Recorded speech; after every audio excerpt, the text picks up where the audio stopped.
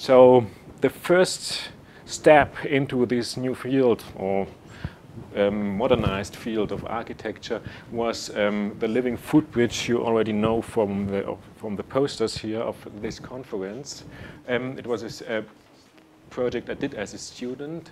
The idea was to make it as simple as possible, simply construct a load-bearing structure, basically of living trees, combining it with a technical platform where you can walk on. This is a drawing, and this is the first picture, and I think that's a very surprising moment when you construct something and then you wait and then it sprouts out. Not only something grows over it, but the architecture itself sprouts out. And they show that the thing itself is alive. And it is somehow usable. It is not really a used bridge. It is to demonstrate, but it was carrying the loads of the people from the first day on and growing stronger over the time. And then a process of development starts where you don't really have the control. As an architect, you are very used to draw, to make plans, make precise plans, how a structure works, how a structure looks like. Here we can't really plan. We just start at a specific point and then we let it grow. In the beginning we had the columns visible and then we have a green wall in a way. So at that point I sent a photographer to the building, but he couldn't find the building and went back because it was only looking like a hatch in a way. And then we prune it a little bit, and then it resprouts in the spring. So we have, of course, the seasons you are normally used to see when you look at a tree, now shown by the building itself. This is kind of a walk through the treetop, through the crown of a tree, with all these aesthetic effects from the leaves. You normally know from the shades only. For me, and that's one reason why we do this, is the most pleasuring place, the most interesting place, and the most aesthetic place of a park, let's say, is not on the floor. It's in the top, in the crown of the trees. And we make this constructible, designable, and accessible in a way. And this is autumn, for example. I just want to talk about the growth pattern here a little bit. So many people ask, is it rising every year? Is it growing up in a way? It is not. So it's not an elevator. It's a footbridge. The reason is very simple. The tree is growing in length only where the twigs are green, where the bark is green. There they elongate, and then the elongation stops and they grow only in thickness. So this is not a problem of deformation, it's a problem of adaptation in a way. This is the look in the winter, completely different again. And this is last summer. This is a guy who has to prune, so there's a lot of work to do at this point. And it really completely disappears. It's a very fast-growing willow tree to demonstrate simply what happens. And it's really gone in summer. So then we prune back in the winter and so on. Another process you can really see when you look at the details over time. This is the detail between the living vertical elements to carrying the load and the handrail made of stainless steel. This picture's after 2 weeks or so. This is in the first year. And this is something like 3 or 4 years. So it really form fits in a way. Somehow it's a problematic point because it can rot inside and so on, but we really try to give this a starting point and a basic form that the water runs out and so on, that this is not so critical. And if it works good, it's a very, very strong connection between these very different elements. So we were choosing the stainless steel, this shiny material that does not change over time to give it the biggest contrast to the ever-changing bark that becomes thicker and more rough over time and growing in thickness. And we really can see that it becomes older and thicker and stronger and so on. So the relation of the thickness of the diameters completely changed. In the beginning, the pipe was thicker than the plants, and now it's the other way around because of the growth of the plant. We did some more buildings in this technique, but then I realized that in the landscape where you really can't see these elements, they do not have the effect they could have in the city, because in the city we are really lacking of green. And but when you want to go in the city, you have to use suitable trees, and the willow trees we used before were not suitable. And the aim was to construct immediately in the dimension of a fully grown tree. So just to go back to the introduction of the lecture, I was telling the different ways of construction and planting, or the different approaches of constructing and planting. And here we wanted really to merge it. We wanted to construct a tree in a way. Yeah? So how to construct a tree? It's not an easy task. So I broadened my perspective a little bit. I had the chance to go to French Guiana and to visit the rainforests, where much more species grow than here in Europe. This is an example of the strangler fig tree, which is somehow growing the other way around normal trees do. Here it's the growth pattern is drawn. This is germinating in the crown of a tree, sending down aerial roots that are growing around the trunk of this host tree, connecting, merging to a kind of a network that works really like a strong framework. And in the end, the host tree dies, and a naturally grown framework construction appears, looking like this. So that's done by nature, but really looks like a kind of a construction. And it emerges very, very fast because of this quite intelligent developmental process. We were trying then to adapt this to a technical approach and to the species we have here in Europe. So you can more or less use any species with this technique we call plant addition. We add one plant on top of the other. So here we have only one. Normally a gardener plants this and waits until it's big, and we just plant 2 or 3, and the others we put in containers and graft them together that they merge to one. So in the end you have one organism, and since the roots in the ground have the most space available, and the most water available, they grow the most. And then when they merge to one organism, you can just cut away the containers. So you have constructed and designed an artificial plant. So this was a theory no one believed in the beginning. So when I started my PhD, I didn't tell the foundation what I was planning to do. I told some different things because they all said, "Oh, spooky, it doesn't work." But anyway, we applied this technique to the first experimental building in 2009, which was the final project of my PhD in the end. And it was simply the idea to make something vertical, and if you have less money, only few money, it is small and then it's a tower. So that's why it is a tower, a timber tower made of living wood. And we somehow had to design it. We didn't know really how. We only knew there will be a crown of a tree and there will be 3 levels. So we made a planning, and then we immediately started constructing. Here we are artificially recreating this, let's say, the host tree normally of this strangler fig tree. This is a scaffold construction, a temporary scaffold. And there we put in different levels where you can walk on. And these levels also are carrying the containers where the plants are growing. They are watered and treated with fertilizer, of course. Let they grow, and then after 4 days, you have reached more or less the size of a fully grown tree. Then you have to bring somehow these, in this case, more than 400 trees together that they merge to one.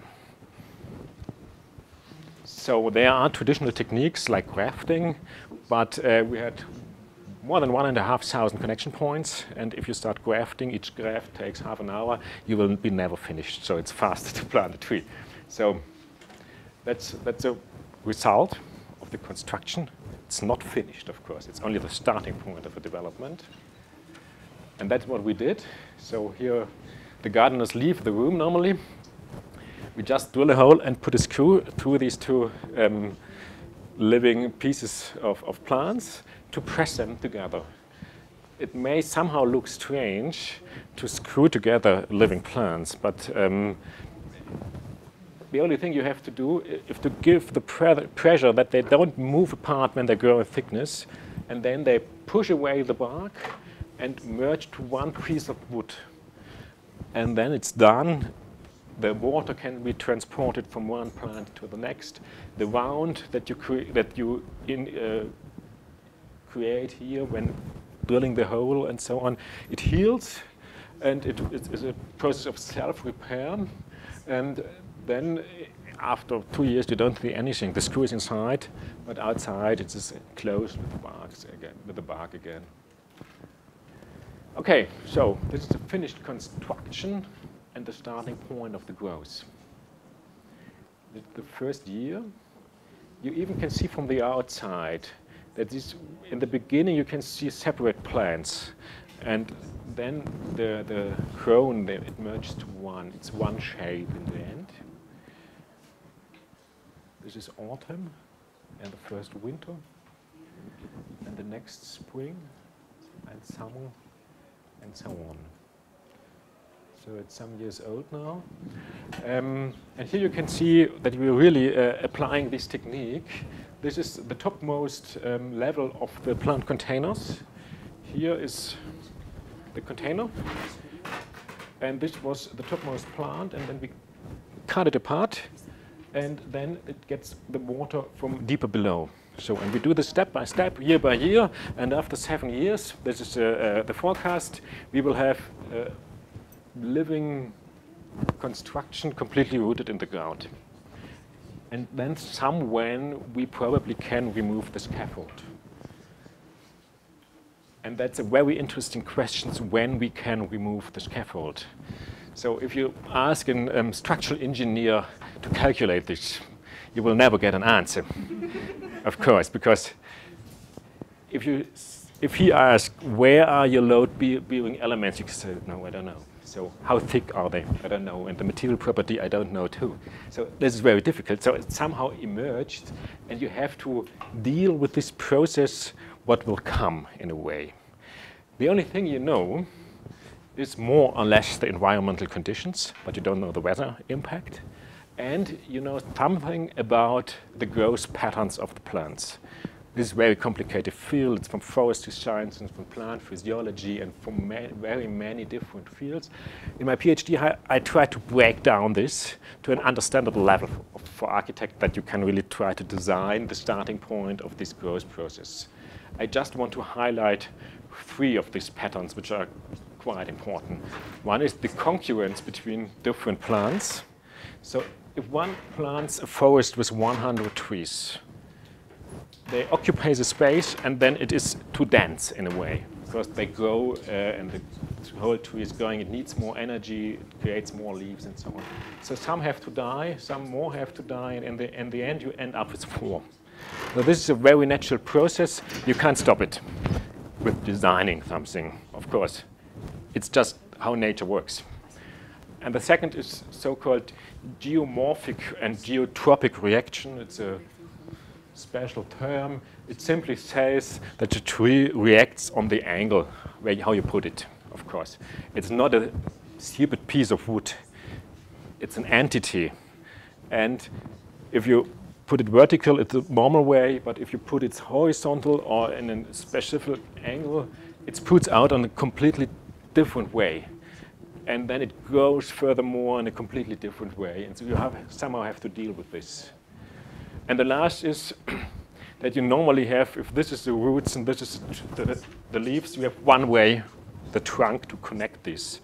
And we create thousands or hundreds of pathways with all these grafting in a way. And you don't really know where the water comes up and where the growth and thickness will take place.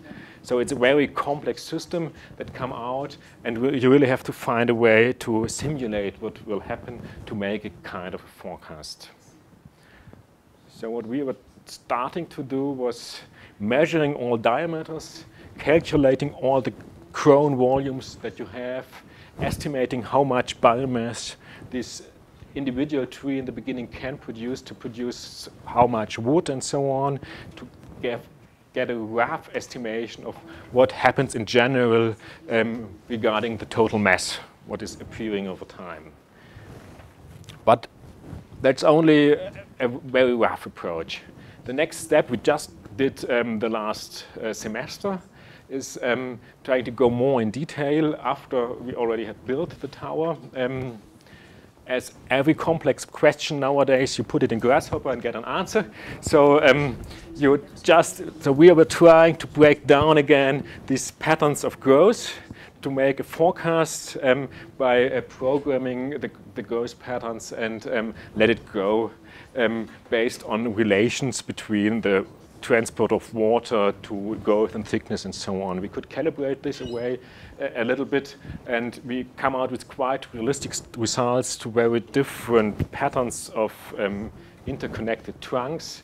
And we are starting to use this as a digital design tool to deal with the high complexity of these naturally growing structures. In the end, very roughly summarized, what happens is two basic things. The plants at the corners, they grow the most because they have the most light. Very simple. So they become a little bit thicker than these in the middle of the surface. And we overlay this with some thing that happens just by accident. So if some part is, I don't know why, dying or is accidentally cut away, it will die or whatever. You will lose some of these elements. And we are dealing with this, and we know that it will come out somehow like this. So we don't know really how, but this is more or less the dimension it can reach. And based on this, we try to make a model, a physical model, simple model made of wire, how it could look like, let's say, in 5 to 7 years from now on. So this is more or less the forecast of the tower. At that point, I want to go a little bit deeper in the concept of dealing with the uncertainty of growth processes by giving you an example what we are doing in teaching. So normally we teach how to draw, or we teach how to program, and so on. But it's really not very common to deal with something you can't draw. To teach the students how to deal with this, we are working with models, normal cardboard models, but we just put them in a solvent of salt, which will suck up, and the salt will sprout out, will flower out in a way. Then the students are asked to draw a forecast, how it will look like. Then they have to wait from 1 week or 2. And then they have to compare their forecast to what really happened and to draw it again. Just to know how right or wrong they are and trying to find a way of abstraction to meet more or less what happens. Just to give you this example. Comes out like this. So the focus was totally different, but we're really creating quite fascinating structure. We are now applying this to these models of urban planning and start to let go whole cities in this way. Okay, based on these findings, we were asked to create a much bigger project, the Plane Tree Cube in Nagold. Nagold is a small town in South Germany. There was a horticultural show in 2012, and we were asked to create simply something new, something big, and we were trying to apply these findings to create this structure. It's very comparable to the tower. It's roughly 10 by 10 by 10 meters. It's made of nearly 1,000 young plane trees. And it has to be erected in a very precisely defined period of time, because these huge construction sites, of course, have a very, very tight schedule in a way. So you have only 2 weeks to build it. what we did, we know that we had some time before. Just this is a floor plan. In the end, it will end up in a line of townhouses. Normally, there's a stone house made of stone on a green garden, and we just flipped it in a way. We had a concrete surface with a greenhouse in a way. So what we were doing here, we really had to plan everything. We can do, but we can really plan precisely the starting point of the growth, and we have to, because this is engineering and constructing, we had to plan every plant. The problem is when you plant and draw this plant here, it has to be 2 meters, and in the moment you plant it's only 20 centimeters because it's still growing in the nursery somewhere. So it's a very speculative thing in a way, but you somehow have to do it. And then we made a kind of living building pre-production. So normally if you have a short time, you make pre-production architecture. Now these are technical elements, plant pots with here 2 and here 2 young plane trees, pre-arranged in the right shape, in the right angle. So everything has really to meet in the end exactly with a millimeter or centimeter with the steel structure, with the scaffolding in a way. And then we had 1 season to pre-produce these trees to let them grow. We already pre-produced these inoculation. We let them, we started to grow. And then with 3 trucks, the whole thing came through whole Germany, 800 kilometers from one side to the other. Has nothing to do with sustainability, but the only way to do. And then it's flying in by crane, very simple. And then we just have to screw together these different levels of plants. So, but most of these connections are already prepared, and we just have to plug it to the watering and nutrition system. So after 2 weeks we have this. The gardeners were even faster than the steel company, so the steel company was very in a rush to be faster than the gardeners. When the gardeners were starting on the one end, the steel company hasn't finished yet on the other end. These are some impressions of the first year. Here you can see a kind of a green wall. This is an atmosphere created with this shade. It's more or less, we are not very, we think we can do more in the first year with stronger plants, but it was more or less the atmosphere of a tree crown, where you could walk up 3 levels, all based on these scaffolds. This is numbered with 2028. That's the estimation where we are planning to remove this scaffolding element and hope that the whole thing will be self-supporting. This is the connection point where 2 plants are connected with these big trusses, iron trusses. They are very high and they can carry very high loads because we really try to balance the whole thing. We don't know if one corner is completely dying or so. We don't know. So we try to make the technical part as stiff as possible to balance the load no matter where it is going, how much. Yeah. And this is the spatial situation in the beginning. You have an open sky, 3 levels to walk on, and a green wall created with the leaves. And you have these very fragile young plants in contrast to a lot of steel. And that's the forecast here for the future. Oops, wait a second. You can see that the space completely changes. It will close, hopefully, completely shading the whole area. The trunks will grow in thickness. You already know these connection points, and the relation of steel and wood completely changes. And that's the forecast for the construction part. So you can see here these load-bearing elements that are made of steel. They are temporary. You can see all these plant pots. And step by step, we're planning to remove them when they're merged. And in the end, we're planning to put out all these vertical steel elements that is carried by this kind of living framework. And it is planned that you can still walk on the 3rd level completely in a kind of artificially designed treetop. And that's the image we try to generate. We don't know really, but somehow you have to sell an image, what will come out in the end. And it's very impressive what you can do with images in contrast to the reality. So the reality was that we used 36 tons of steel and 200 kilos of living wood. And with this image, we were winning the innovation prize for wood construction. Yeah. So the prize is just based on hope, of course. Yeah. Okay.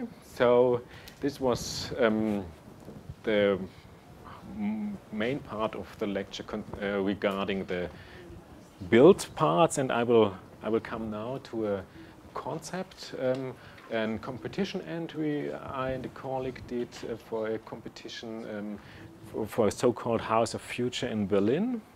The task was to design a house similar to a museum where the future techniques and all the things we don't know at the moment how they will look like will be exhibited. A very huge building with 12,000 square meters. So we were totally sure that we can't make a living load-bearing structure, but we were very convinced that we can deal with this task of building for the future with our approach, because if you have to represent the future, we thought it is a good decision to do this with a technique where a building comes out where you don't know how it will look like in the future. This is a black plan, the city plan in a way. This is the building. It's in the middle of Berlin. We have the main station here. We have the Reichstag, our government here. And you have really to rethink the way you draw. Normally you have these circles for trees. You really can see when you look at a map, this is a tree, or these urban plans, and you have these blocks for houses. They are black and the others are green. So very simple because it's divided in these two different worlds.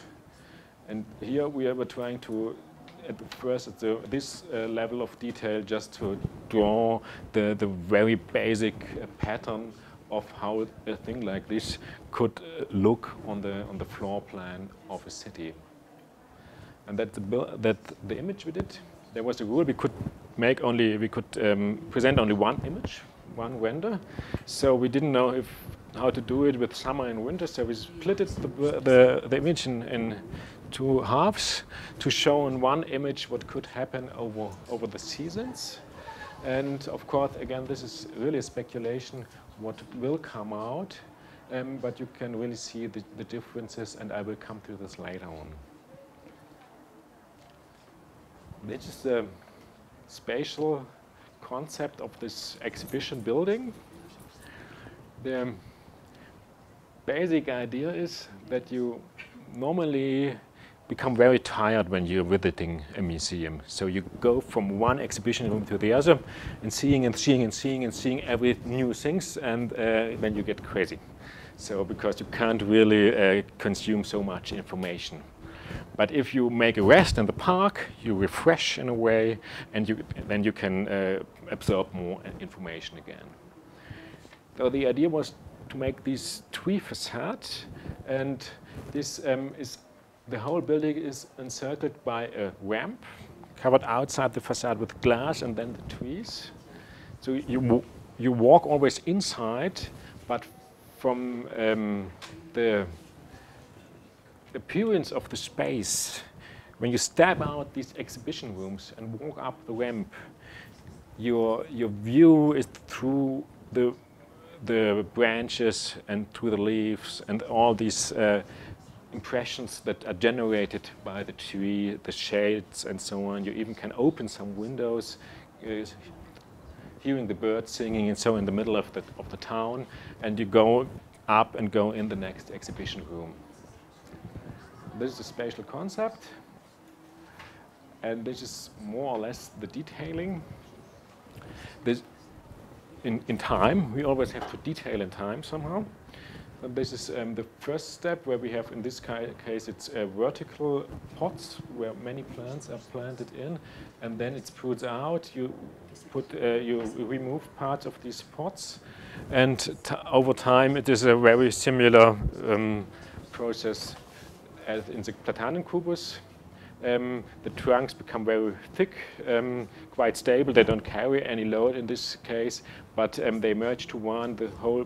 All the pots are removed, and you really have this artificially based pattern, which is created by man, overlaid by the randomness of growth and decay of living and died elements of this structure, plus all the branches and so on that's put out.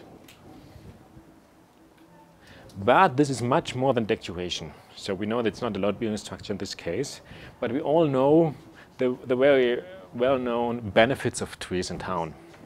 So of course they shade, they cool down the air by evaporation, transpiration, and they filter the air because the fine dust and so on lies down on the leaf and is washed away with the rain again. So we were trying to deal with these aspects as part of the climatic concept of the whole building and the whole space. This is more or less the situation in the summer, or let's say even in spring or autumn, where we have some leaves.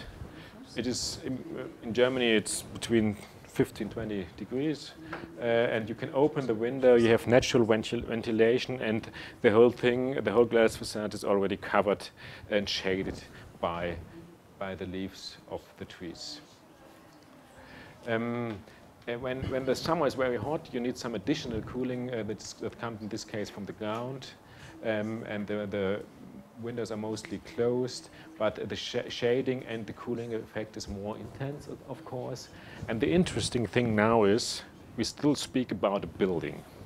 Normally the space is occupied and you can plant a tree, and by merging the building and the tree, one very thin layer on the facade, at the same time the tree sprouts out and creating a huge tree top, we have a building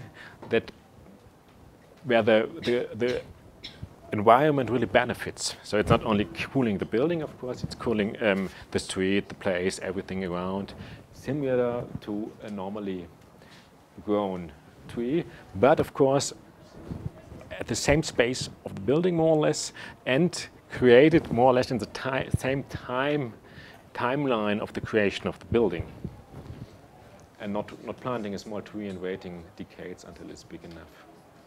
In the winter it's completely different. We know this very much from traditional architecture. Then we have no leaf. The sun can come in and it can contribute to the heating of the building. Additionally, the whole thing is planned to be integrated in a water management system.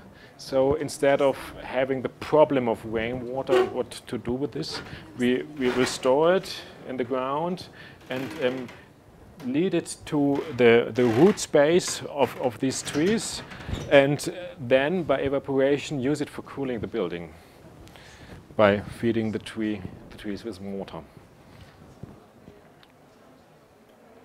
This is the details.